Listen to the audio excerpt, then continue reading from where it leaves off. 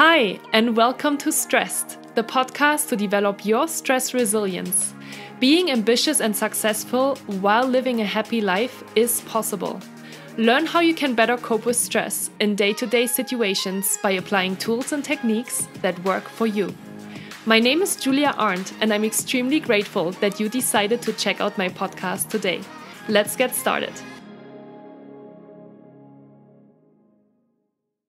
Hi, everyone. I am super excited to welcome the next interview guest to my podcast today, and it's no other than Ruairi, who I had the pleasure working with for a couple of years ago.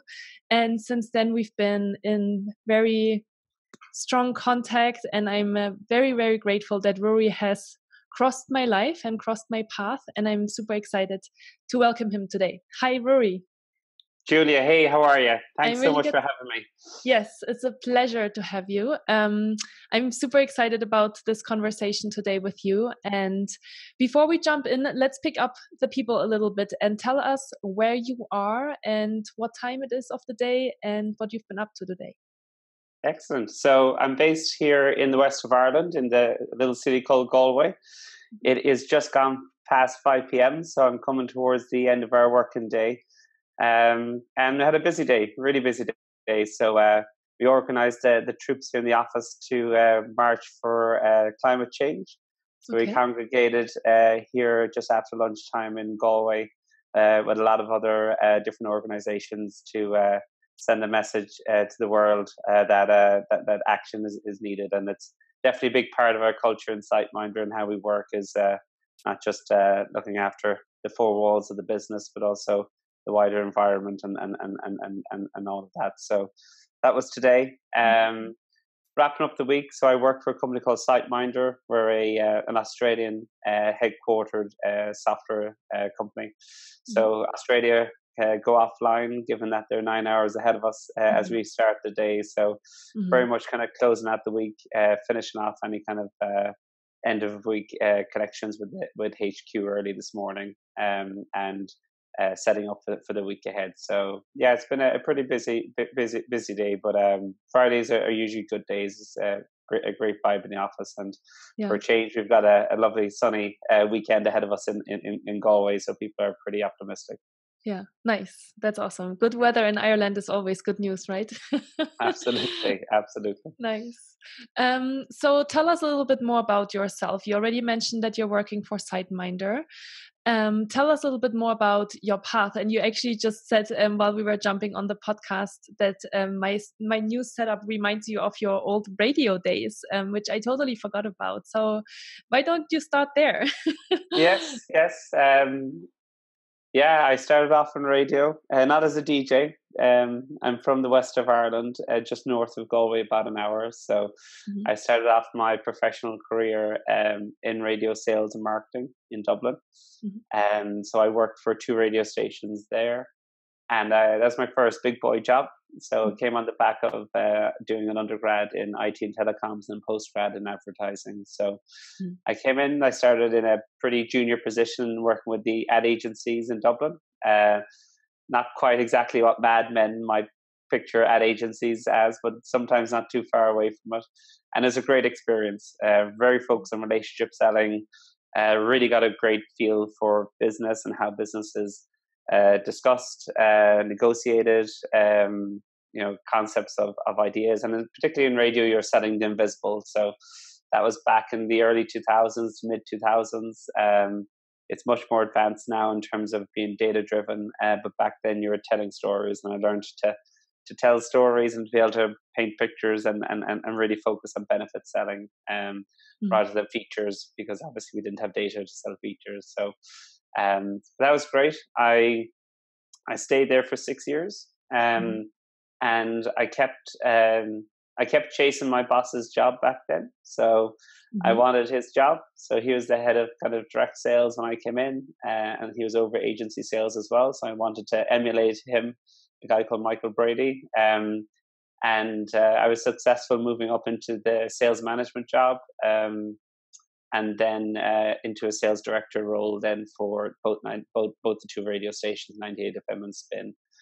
But it came to a point where I didn't want his job anymore. He was the CEO of one of the radio stations at the time, and we'd become very close over the years.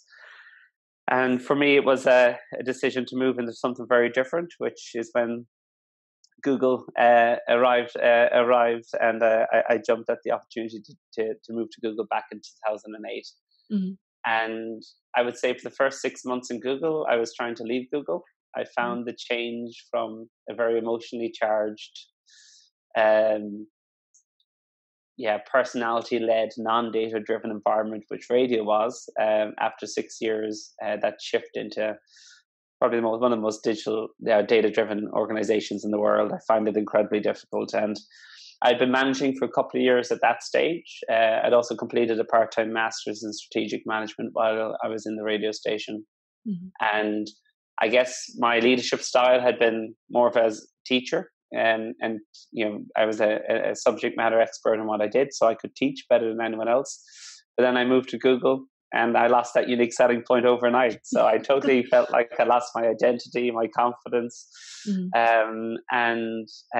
I didn't really, I suppose I had only ever had one manager before that, and I didn't 100% click with the manager I had there, which was more, I think, in reflection about my struggle to make that shift than it was her management style.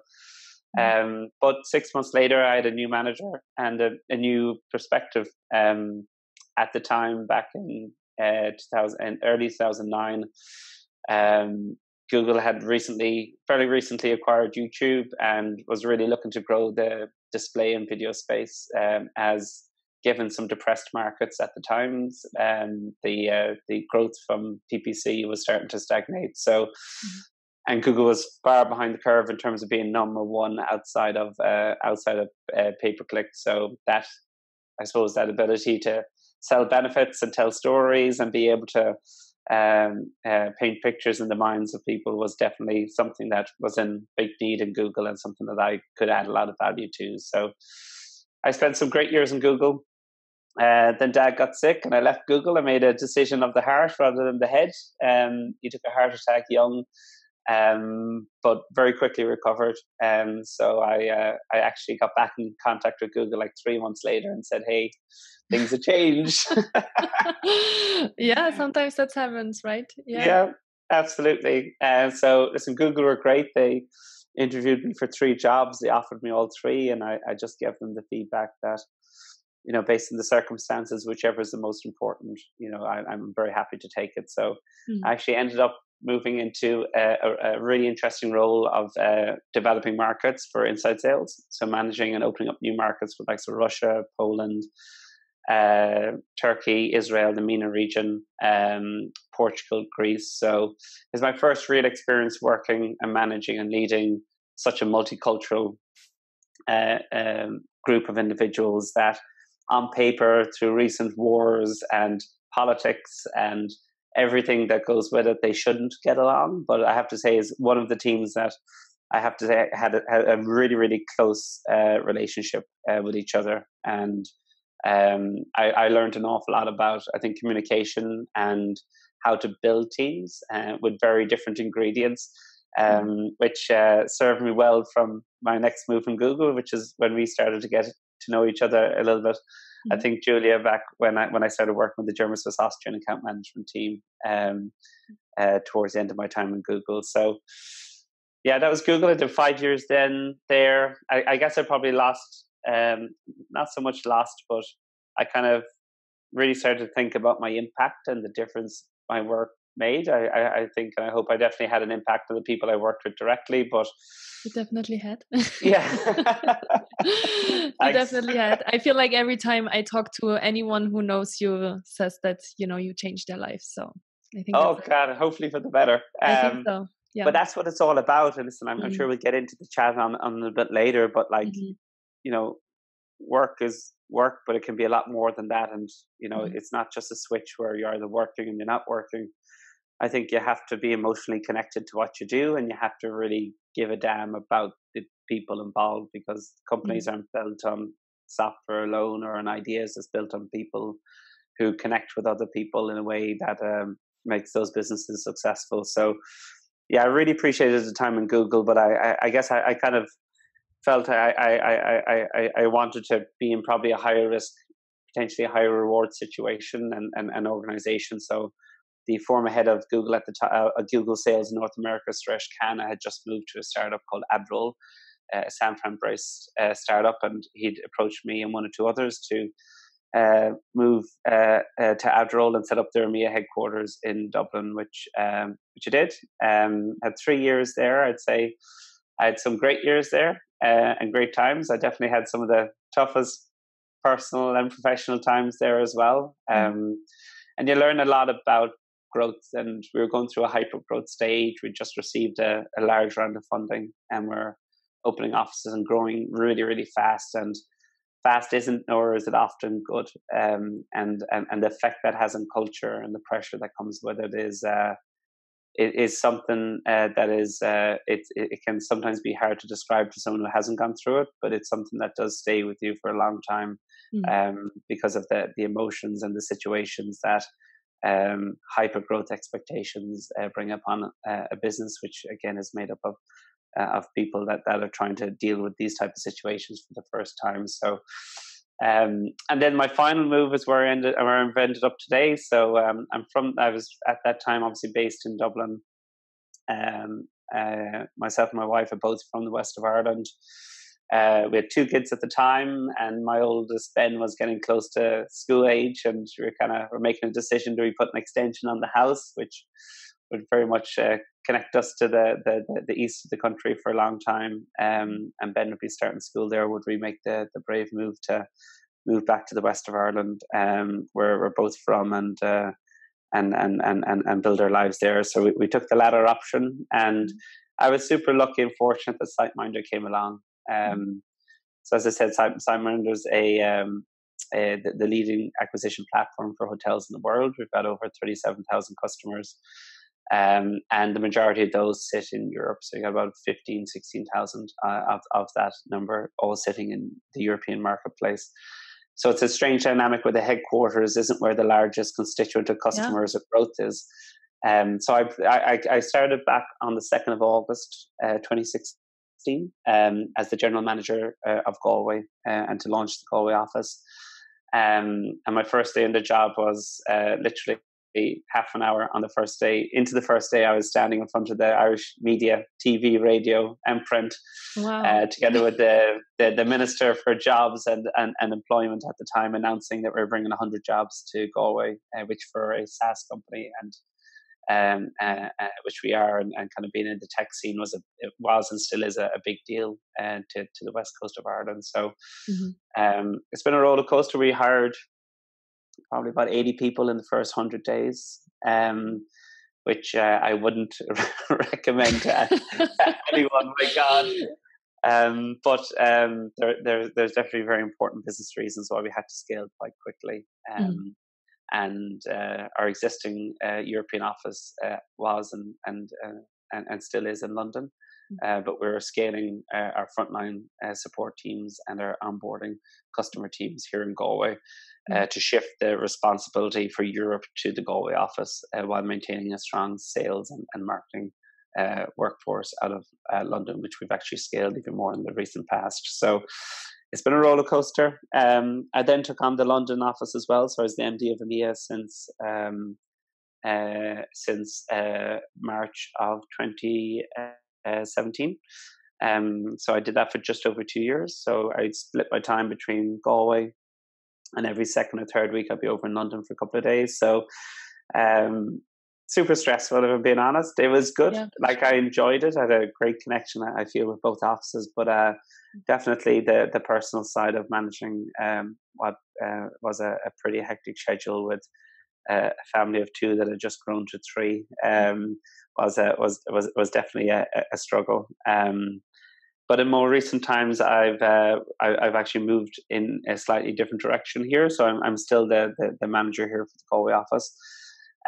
But I've taken on a global growth market role where I'm working with the business to identify the growth markets for SiteMinder in the future and how we go about approaching our business model from first touch marketing right through to sales, onboarding, support, and even product. So rather than our plug and play model that works very well in some of our mature markets, entering into new and developing markets is and needs to be a very different mindset. So I'm helping to, I suppose, be that change agent in terms of what that mindset should be, and finding out what is that niche that we want to nail in a country or in a region, and lining up our focus behind that in terms of our value proposition and the customer teams and product that deliver against that niche, and then bringing that to market. So we've just kind of gone through a big project with Italy, and we're in the process of hiring brand new roles and new functions based on that piece of work, and we're looking forward to executing that in the Italian market over the months ahead. Mm-hmm. Nice. And I think I even saw like a VP title in your most recent LinkedIn update, right? Yeah. I wouldn't get to. I'm definitely not one that gets hung up on titles, but yeah, no, that came as part of my shift into the growth market. So that's been really exciting, and I've actually taken up a lecturing position in the last few weeks as well. So I'm lecturing a couple of master classes in the university here in Galway on digital sales management. So I'm just finished my second week yesterday, and really enjoying it. Very different audience, very different organization, working with a university, but really rewarding, very interesting work. Yeah, I'm laughing because we were talking about it, I think a week ago or so, or 2 weeks ago, and I was saying, well, you don't seem to have enough on your plate already, so that you're taking on another role, which you sound like you're really excited about, and I think that's always a really wonderful example as well, that if you are enjoying all of the things that you're doing, how much energy you have and how much things you can actually do. Yeah, it's a great point, I think, Julia. I think often leaders think that the more pressure and the more focus that you bring on a team, the more stress it brings. It's all about how that is done. And like even in my own example, I do tend to want to have a lot of things on because it does help me focus, and I get energized by working with different people and on different projects. I also coach 2 underage teams as well at the weekends, and somehow get up for night feeds every night as well. So I certainly do appreciate and prefer to have a lot of diverse situations that I feel I can contribute positively to, and that's an important thing for me. That's really nice. One question we haven't talked about actually that I want to ask you is, a lot of people ask me, oh, you're being stressed out and you left Google. And is that does it mean you can only manage your stress properly while moving out of a company? It doesn't have to be Google, you moved multiple times. And I would like to ask you, how were your stress levels every time, maybe before you moved roles or before you moved into other companies? And do you have an answer to that question? Yeah, that's a great question. I think what probably helped is in the roles that I've had, I've come to a position where it's time. I felt it's time for me to do something different. So I was at peace with the fact that the impact I've had and the longevity of me staying in the role, we're getting to a point where actually it's best for me and the business that we seek.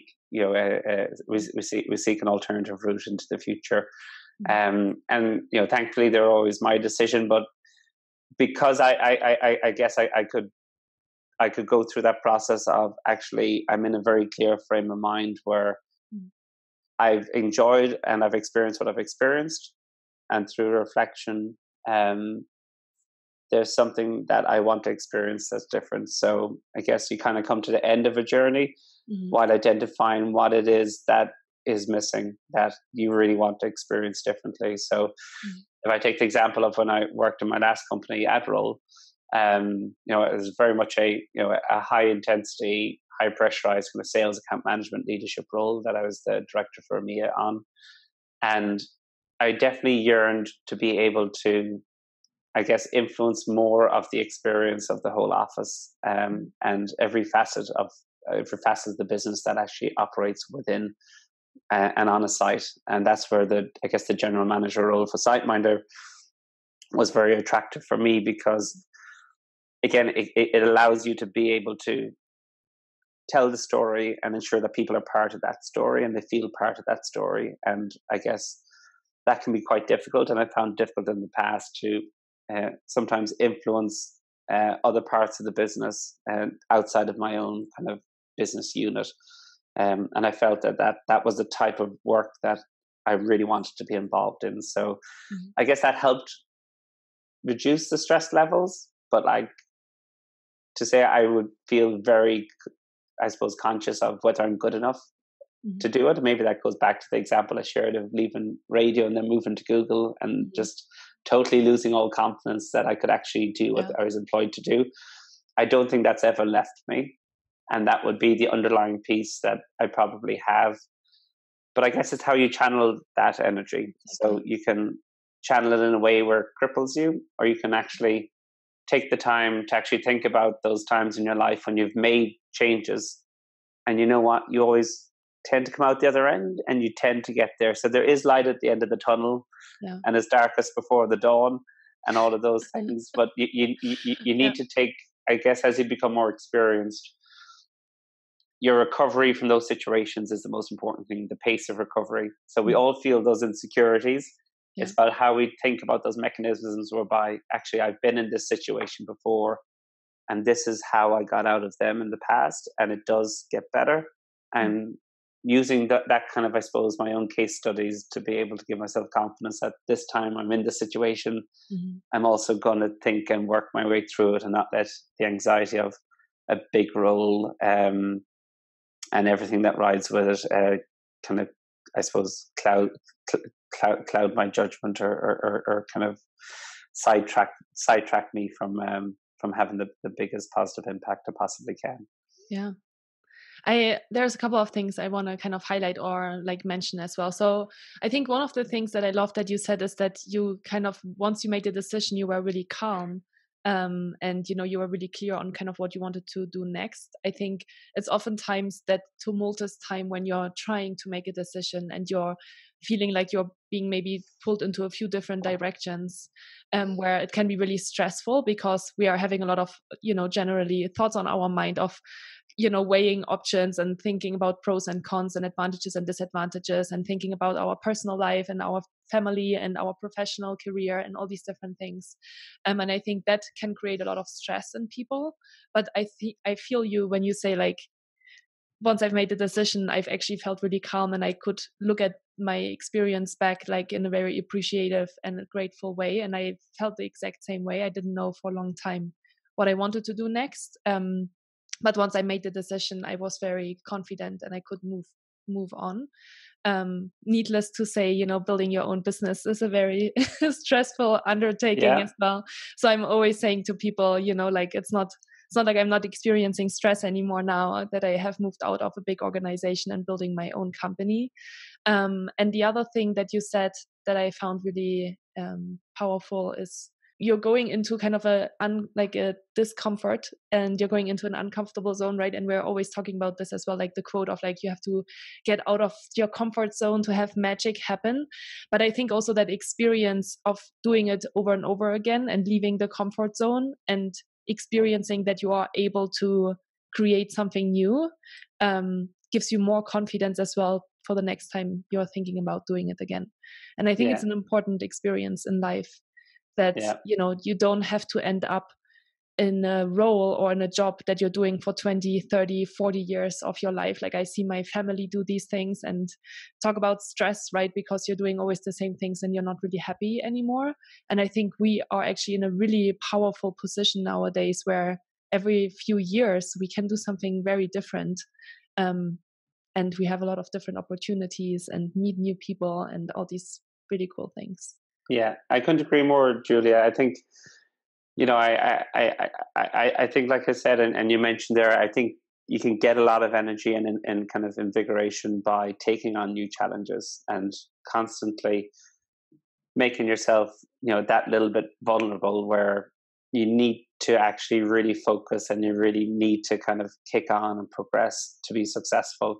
And I think that having that in a healthy balance is a positive thing, but it's ensuring it's in a healthy balance, and ensuring that you as a person, as more so even personally than professionally, are in a place where you can take those things on, and you can personally deal with ambiguity and be, nervous but still excited about the fact that you need to figure something brand new out. Because I think, listen, I think you spoke about maybe your parents or your grandparents and that generation no more than I would have experienced myself. I think a job is a job for life, and quite often it can be. It's about how you invigorate your experience in work, and that doesn't mean you need to leave a company or do something that or mimic what someone else does. If you can constantly find ways of reinventing and looking for different challenges, and adding value. Like for me, at the end of the day, it's a lot about impact, making a difference. So if you bring your A game, you make a difference. If you don't bring your A game, you make a difference for the wrong reasons. So it's being able to create something that if you didn't do something, it wouldn't happen. And I think having elements of that in your life, full stop, whether it's, if it's in your professional life, it certainly helps in your personal life as well, because, we're all role models in different capacities, and you don't want to just clock in, clock out, and just kind of go through the motions. You want to try and create and do something that leaves people and situations in a better place because you actually cared enough to do something rather than you didn't. So I think I have huge admiration for you and for anyone that's brave to set up their own business. I think it's something I haven't done. I would aspire to do it someday, and I think there's such bravery that comes with it, but it comes from a place, and like even you probably don't like me saying it, but you've had some really impressive success over the last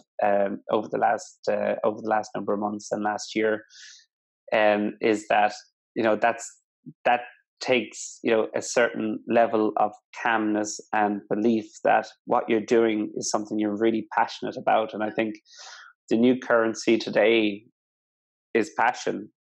Like it is the currency that matters in any organization, whether you're starting up your own or whether you're in a big organization that you want people to follow leaders, or people follow leaders that are passionate and they're authentic, which authenticity for me is the most attractive trait personally or professionally. So they're the currencies that have the highest weight, I believe, in leadership, and having those in the right balance can create phenomenal things, that people just want to be around people or work with people that push those things into the world. Yeah, thanks for saying that. Yeah, I am super passionate about what I'm doing, for sure. And that helps me, that gives me the energy, right, that I need in order to go through all of the ups and downs that you experience while setting up a business. But yeah, one of the things that we wanted to chat a little bit more about today was the stress of being kind of a middle manager. So I think I'm working with a lot of people. I'm coaching a lot of one-to-one clients in kind of this area as well. Lots of middle management where they have people that they're reporting into them and that they're managing, but then they also have to report into kind of senior management. And oftentimes I hear those people say that that's probably the most stressful position of all, because you're kind of being stretched and being pulled into two different directions, where you have to constantly wear two different types of hats as well. And so I wanted to talk a little bit with you, because you have obviously a lot of experience managing people, being in very different positions, being in different companies. What have you seen worked well, and maybe what have you seen that didn't work well? Yeah, I couldn't agree more. Like I think that frontline middle management role is probably one of the most stressful positions in any business, and there's plenty of studies out there that kind of back up the same.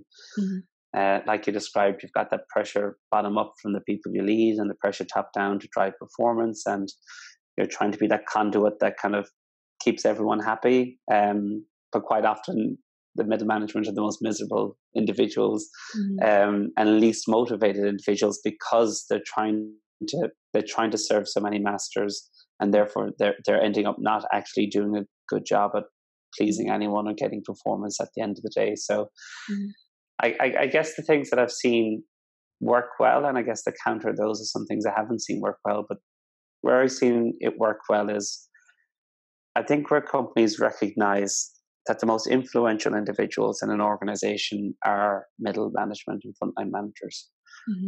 Like, no matter what I do or the CEO does or the founder does or says, it can't affect how people feel about their jobs every day. That's the influence and power of a frontline manager, a direct manager has. And how that manager feels about themselves, about their position in their careers, is such an influencer of how they go and affect the people they manage. That's the scale effect. So for me, some of the most impactful things that have worked well is where learning and development and leadership opportunities and investment has been injected into that frontline management layer, where you get them really invigorated about their position and their future. So they really believe in the company's investing in them, and they see a long-term partnership together with the company. And on top of that, it's one thing investing in as a business, but you need to be able to actually give them genuine empowerment to make decisions. And that can be one of the most difficult things for middle management to do, is that they're in this straitjacket situation where they can't make decisions. They're just managing the business unit and they can't change things. And stuff that I've seen work really well is where you give very clear, carved out decision-making power to frontline managers, and with that comes a great deal of accountability. So then you're better off making your own mistakes than someone else's mistakes. So I think that there's certainly elements of any role when it comes to middle management that upper management and executives can empower and give very clear and very visible responsibility to the middle managers, whether it's a incentive budget that they decide what happens for their teams, and they design the amounts and the incentive programs that drive the behaviors, rather than it coming from top down and everyone just has to follow what the big boss says. Whether it's a pot of travel budget where the middle managers decide who travels where and when based on the strategy they want to achieve for their teams.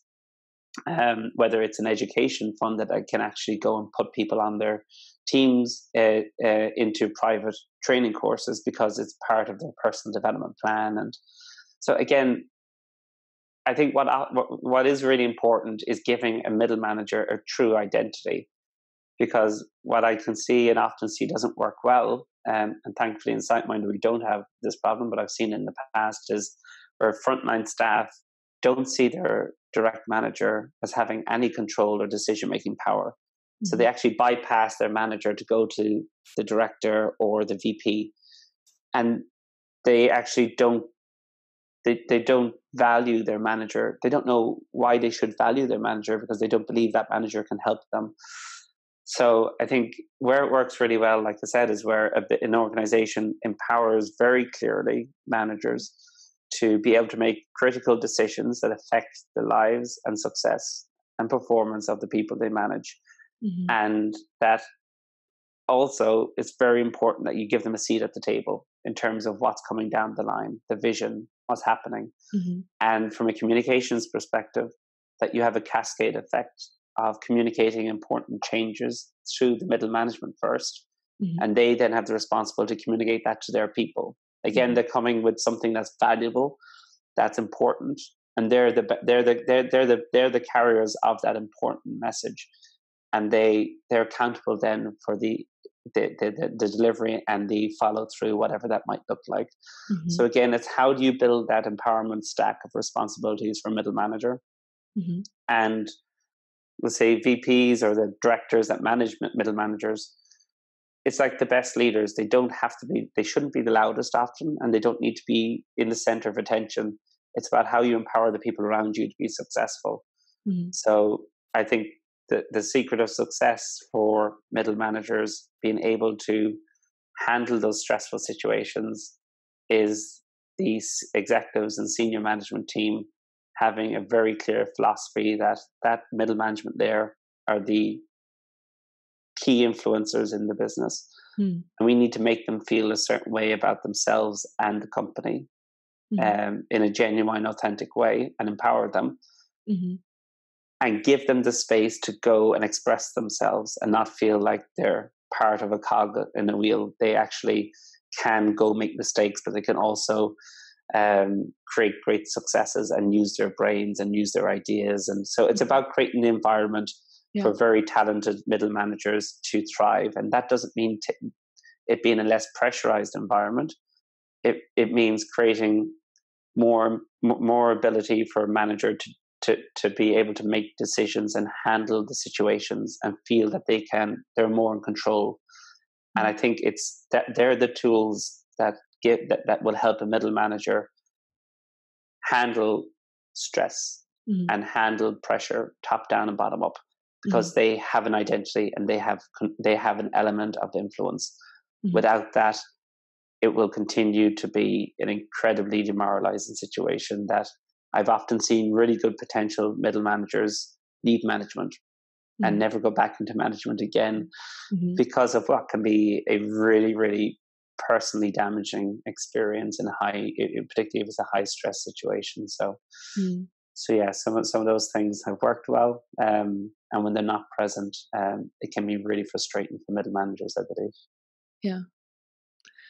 I'm sure that some people might listen now and they're thinking, okay, like I understand that, and I wish I would have that power, or I wish I would have that influence, or I wish I would have that structure in place in my company, but it's not that way.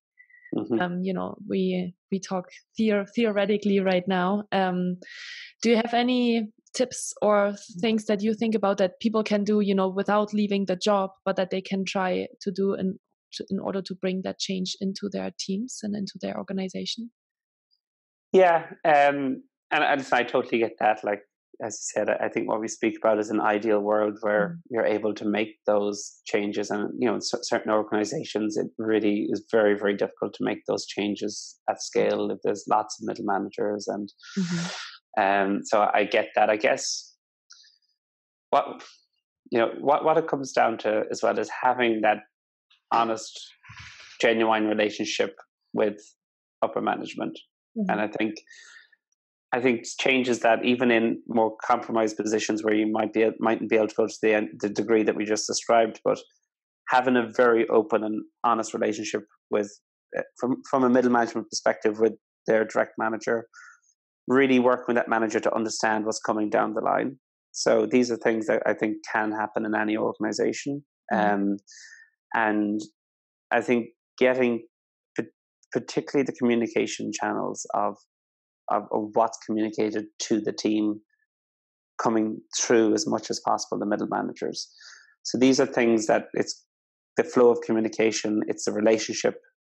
These are things that I believe can happen. And I believe any middle manager that might be listening should take the responsibility to really insist on having some of those potentially easy wins in place. But also being comfortable with yourself to be honest. And even if it's not good news with your manager, I think sometimes, always saying that everything's okay or that you have it or you look after it, it's not being genuinely honest and having that relationship with your manager that actually creates an awful lot of distress because, the fact of the matter is the majority of our worries actually never happen about things that may happen or could happen, but don't actually happen. Yeah. And I think when you're not in a position of safety, or you don't feel safe, or you don't feel secure, that can often be because you're not having this honest conversation with your key stakeholders, and therefore you can feel a little insecure because they might find out that maybe you haven't got it. And so I think big tips I would give is having that kind of really honest kind of agreement with your manager, asking for feedback. Give me feedback when it's going well. Let me know if I'm behind the curve. Let me know if I'm doing well. But let's have that constant dialogue so we know if we're on track or if we're not. and what we need to do about it. So let there be no surprises. So I would say really look to engineer a relationship with your key stakeholders where you minimize surprises that are within your control or your stakeholders' control. And then certainly I think, really through that, ensuring that there are a handful of important communications that the middle manager takes on board for their team that starts to help shape their identity and their influence, even if you can't give some of the other things we spoke about earlier. There's some things that I think any sales any leader, full stop, of middle managers worth their salt should be very open and keen to work with their people on, regardless of the type of organization, the size, the location. There are things that between two humans they should be able to figure out without breaking the system. Yeah. One of the things that I'm hearing, and one of the things obviously that I have also experienced with you, is being really vulnerable and being able to really communicate what is really going on, how are we really feeling on a personal level. And, I think that's why our relationship has been so strong over the years. And something that I really firmly believe in to bring more into companies as well. And because I feel like oftentimes we are, like you said, we don't feel safe or we don't feel secure, and then we don't dare to share something because we feel like we are exposing ourselves, and then we don't really know what's going to happen as the next step of that. You are, for me, kind of the leading role model of bringing vulnerability into work, and and showing that really works most of the time, at least, I guess. I'm sure maybe you're thinking about things that are not working so well, but do you have maybe an example of in your own career where you had to make maybe a tough decision to talk to someone and share something vulnerable, but that really brought you forward?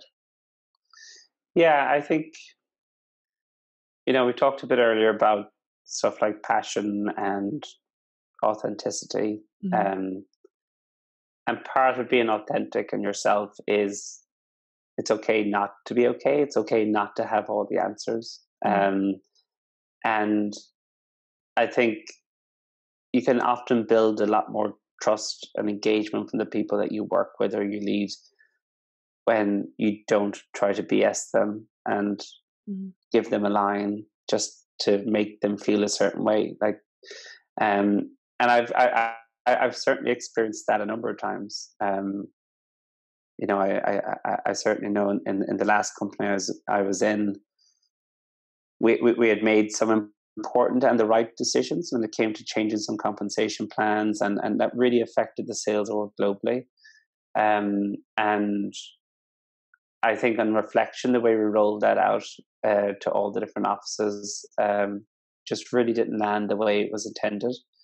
And it created a very difficult situation where a lot of people felt that they were being really hard done by and done over, and you could really feel the culture shifting and becoming quite toxic, because there's one thing that you want to be really careful of when you change in an organization that is incredibly emotive, and that's a sales compensation plan. And I recall very clearly that what was needed there, because it was getting quite them against us, frontline salespeople against the management, locally, globally, and it was kind of creating kind of a very big barrier of communication in terms of how it was being kind of rolled out. So I think what worked really well there is it's not about putting pretty slides together sometimes. It's not about having polished, and I'm far from polished, and that's I talked about that in a little while, but I gave up because I can't mimic some phenomenal presenters out there. But people need to believe you when you talk to them. And for me in that situation, it was about creating an environment which was roundtable, honest conversation around where we're at, what we can do to get out of it together. And I think that's the point of those vulnerable situations. I think you need to acknowledge the situation you're in, you genuinely need to put your hands up and say sorry. And saying sorry isn't a weakness. You know, there's something that could have been done better. Acknowledge what could have been done better. Don't pretend that the way that it was done was perfect, because you wouldn't be sitting around that table with 20 or 30 people looking at you like they want to kill you if it was done perfect. Yeah. You need to diffuse the situation by being honest and talking to them like adults and saying it wasn't perfect. If we do it again, will we do it differently? Absolutely. We'd do 100 things differently, but we are where we are today. And we need together, and this is where I think it really helps, is bringing that together and doing it, working with people in vulnerable situations to get out of it together. Because sometimes top down gets yourself into a situation, but together gets you out of it. And it's very difficult from top down leadership to pull groups out of those situations if they've actually put them into a difficult situation, because trust can be compromised. And that element of, that element of belief of anything else that's said can be hinged with a sentiment of disbelief. So I think that's probably an example when you need to read the situation and the body language. Like, often it's not what's said, it's what's not said, and it's how people are carrying themselves. It's been very, like, it's really being able to gauge the environment by the body language and the way that people are talking. Not what they're saying, but often the tone and the eye contact or lack thereof. And you need to be able to very quickly get to that space so you can connect with where they're at to be able to ever pull people out of it. And again, you need to meet them where they're at and where the group is at, kind of lay I suppose, get a level playing field of this is where we are together before you can actually go and lead them out of that situation. But it's difficult.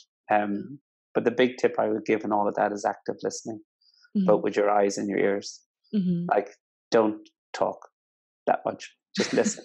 Like, genuinely, it's really difficult, and I struggle at it, as you well know. But in situations like that, get super quiet, ask open questions, and really start to get to the root cause of where that how that situation has occurred. Thinking through how together we can get out of it. So making it as simple and as vulnerable as possible to get to the honest truth. A couple of things that kind of come up for me. I think, people are just people at the end of the day, no matter if you're in like senior management or middle management or frontline sales people. I think what we often forget is it's just that it's people behind everything and that we all make mistakes and we're all not perfect. So I know that it's always easy to say, but then if you find yourself in a difficult situation, that's not the first thing that we think about. And I think instead of, kind of attacking and being upset and like lashing out, I think it's really about sitting also down and being like, what happened there, and trying to understand the situation instead of just blaming and shaming. And and then I think really quickly what happens as well when those big changes happen in an organization is something happened, right? It's in the past at that point. And the question is, okay, there's clearly something that we didn't do right. And I love that you said, like saying, yes, I'm sorry. And yes, like acknowledging that something was done incorrectly or not maybe the best way possible is really important to say. So people kind of create that trust again and then move forward and not kind of stick to what happened in the past and how bad it was for you, but to kind of move on from it and forgive in that situation as well. And I think the last thing that is on my mind that I want to say is, at the end of the day, it's always, 10% stimulus and 90% reaction. Like, how do we react to a change, or how do we react to something?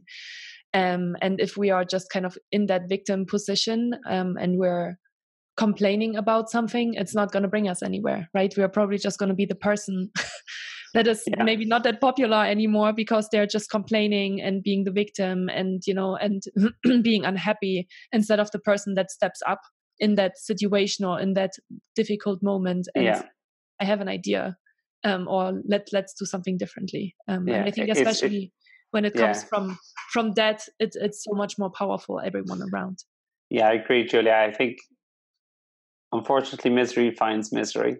And I think it's people, sometimes if people are angry about a situation, they quite often look for others to feel the way they feel, to, I suppose, vindicate it back to themselves that it is the right way to feel. And it's much more difficult to break away from the contagiousness that is, we've been wronged, or there's something bad, or someone's out to get us, or whatever can start to actually develop from those situations. So yeah, like it's I think it goes back a lot to, I think, a culture that a person and or a company has. And I say it to every new starter here that starts with us here, is that bring your true self, your real self, to the office from day one. Be yourself, because if you are your authentic self, people will build a relationship with you because they know you. And that could be a great relationship. It could be an effective work relationship in terms of colleagues, but there's an element of trust and connection that can be super deep on a personal and a professional level. And if you go about operating, I suppose, your business and your life like that, people will give you leeway if something bad happens or there's a tough situation, because they know who you are and what you stand for. And you've been consistently delivering that over the period of time that you've known them, that individual or group of individuals. And I think that is really important, because that's the credit you need in the bank to be able to draw down in tough situations. Because if you haven't built up that credibility and trust, and whatever hits the fan, it's going to be very difficult for you to actually get down and get people to follow you out of it, because if they don't trust you, they won't follow you. Yeah. Great. Thank you so much for saying that. And thanks so much for this honest conversation. I really think that a lot of people will get a lot of value out of it. I always have a few questions at the end of the podcast, so I'm going to move into those questions because I want to be mindful of your time. The first question is, what are you most grateful for? I would say certainly family and friends is probably a cliche, but there's very few things that I get upset or really. I never really lose my temper, but I imagine if I were to lose my temper, it would be if anything to affect family or friends. And it's certainly something that I am really grateful for. I could be a better friend, I could be a better dad, a better husband, all of those things. But it's stuff that I fundamentally try and invest as much as I can in, without expecting anything in return. And do you have 3 wisdoms that you live by, or 3 kind of ways of life that have been really powerful for you? Yeah. I suppose, first of all, I think you can't change the past. And worrying about that is futile. It doesn't mean you shouldn't sometimes beat yourself up or reflect honestly about something that might not have gone so well. But I think once a situation happens, you need to accept that you can't go and change it, but you have a responsibility to react. It's how you react to situations in the go forward, present, and into the future. That is so important, regardless of what that situation is, good, bad, or indifferent. So that's probably one of them, I would say, is don't beat yourself up too much in the past. Beat yourself up if you don't react in a positive way to shape the present and the future, regardless of the situation. Secondly, then, I would say is, and we touched on it a couple of times, I think here, is be yourself. And don't try to mimic or be anyone else, because you are who you are, and it doesn't mean, and it obviously means there's lots of areas all of us can improve and grow and develop in, but be true to yourself, your morals, your motivations, your beliefs and your values. They're things that you shouldn't compromise on. And it can be difficult. We touched on that with middle management and other situations that can be tricky, but there's fundamental values that you have that make you who you are. And once you do, if you are to compromise those values, you lose a lot more than you might realize, because that is your identity, it's your brand, it's who you are. And once people that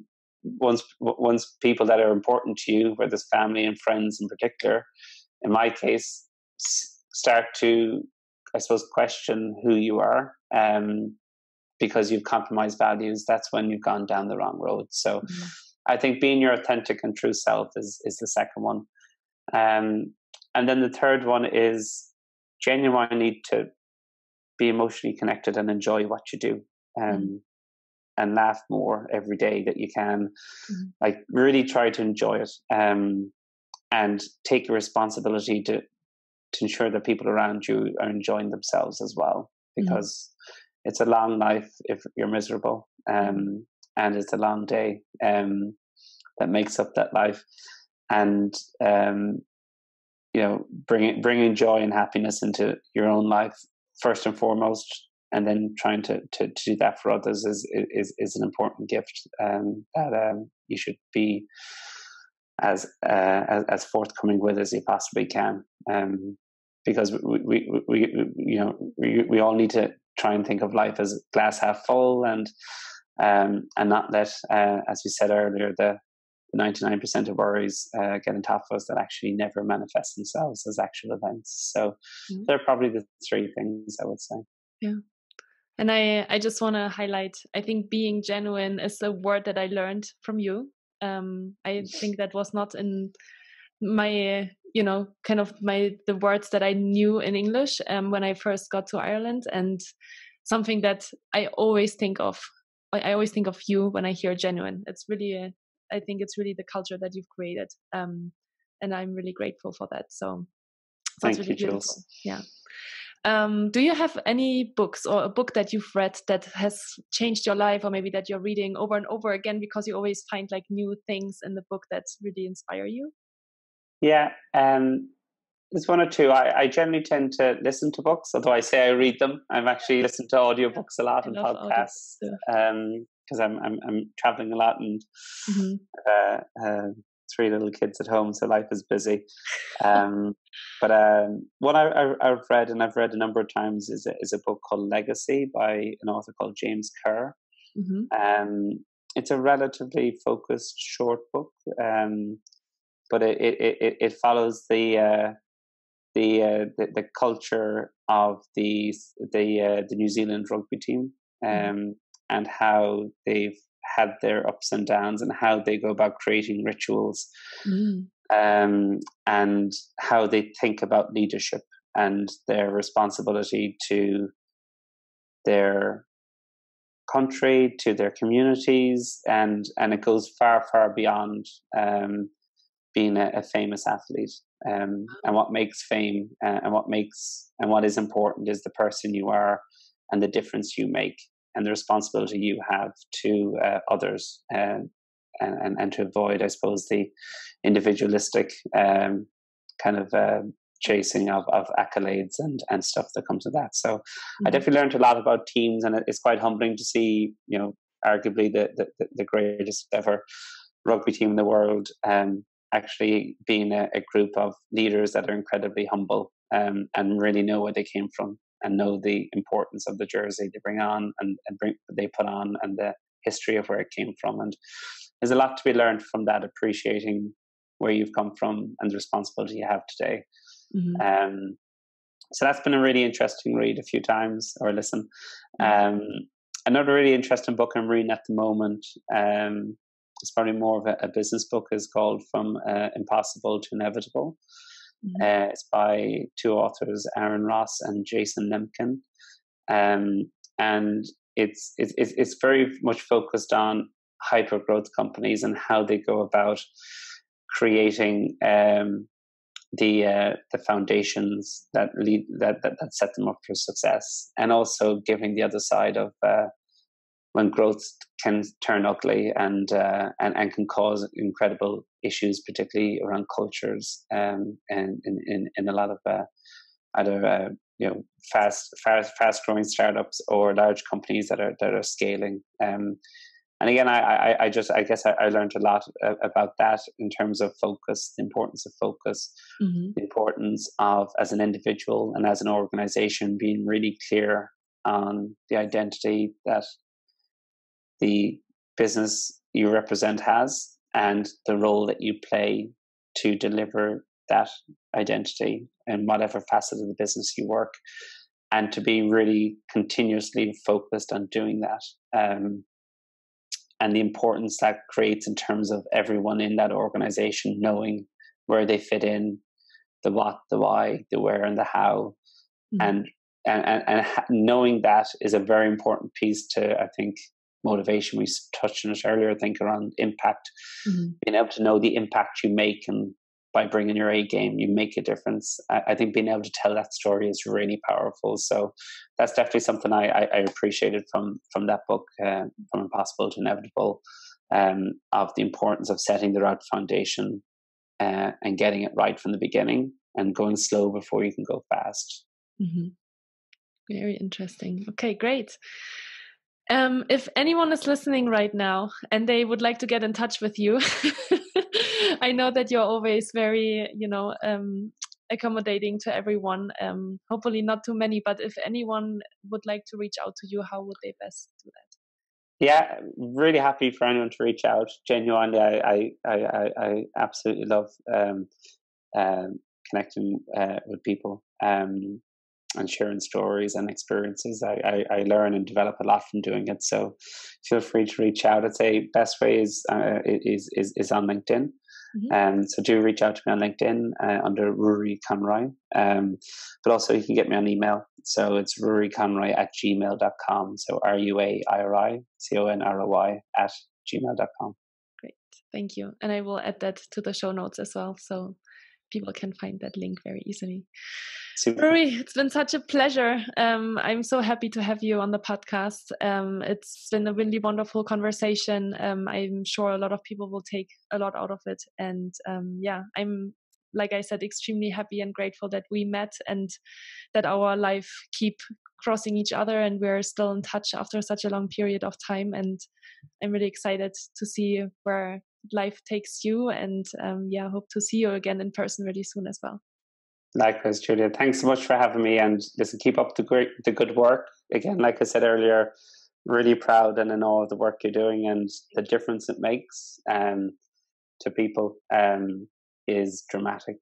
So keep spreading the good word and fighting the good fight, because it makes a huge difference to how people feel. So thanks very much for having me as a guest today.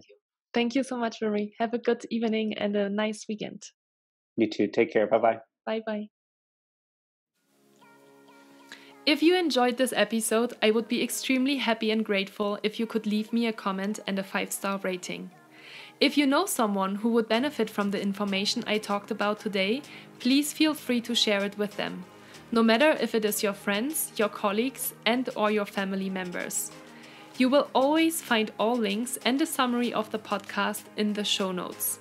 It would be great if we could connect on Instagram or via email. You can find all details of how to find me in the show notes as well. In that way, you can also send me any questions that you might have. And as I mentioned, I also have a wonderful YouTube channel now where you can post comments and questions, so please reach out. I'm glad you're listening to this podcast. Thank you so much for your trust. With gratitude, Julia.